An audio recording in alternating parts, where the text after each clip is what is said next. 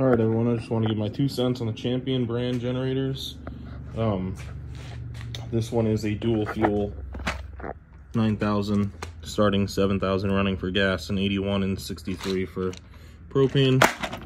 I've had this generator for, geez, 7 years, I think.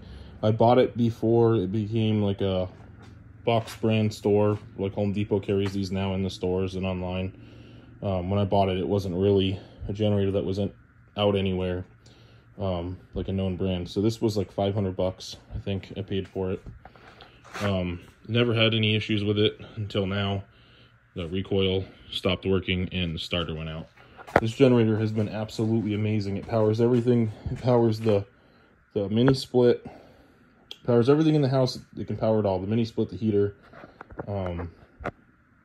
microwave, you name it. The only thing it can't do is the dryer, because the dryer takes 50 amps. And I imagine it wouldn't be able to do an electric stove top. We have a gas stove, so we don't have to worry about that. I am thinking about keeping this one for the shop and then upgrading the house one, just because now this is 7 years old. So I'm going to replace the starter and such at some point once I get that ordered. But I've never put gas in this.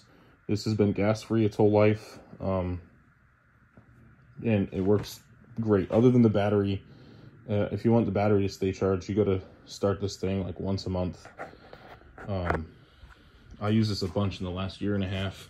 Definitely a great generator, definitely a good brand. You know, it's got knockoff Honda parts on it, just like a Predator.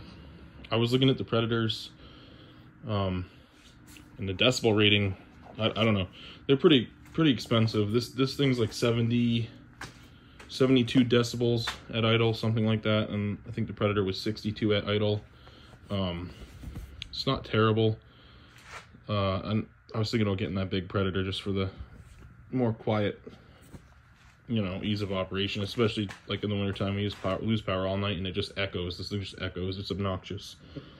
But all generators are loud other than Hondas and whatnot. But overall, I would definitely buy another one of these. Just because the dual fuel, especially if you run out of propane and you have gas, you can throw that in there and you just turn a knob right here, and then you can do gas.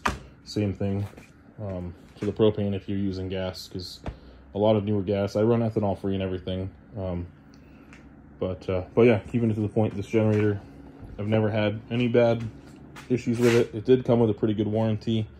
And I may pick up another one of these and just bring this one out here for the shop and then put the new one at the house. Because I haven't had a single problem with it. It's been a really reliable generator. Always starts right up.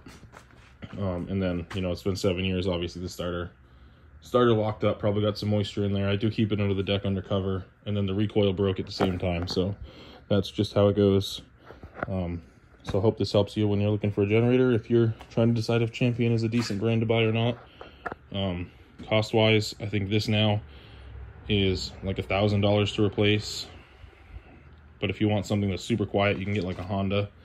But those are like, you know, 5-6 grand. So they are nice, but the price is pretty steep. Thanks for watching, everyone.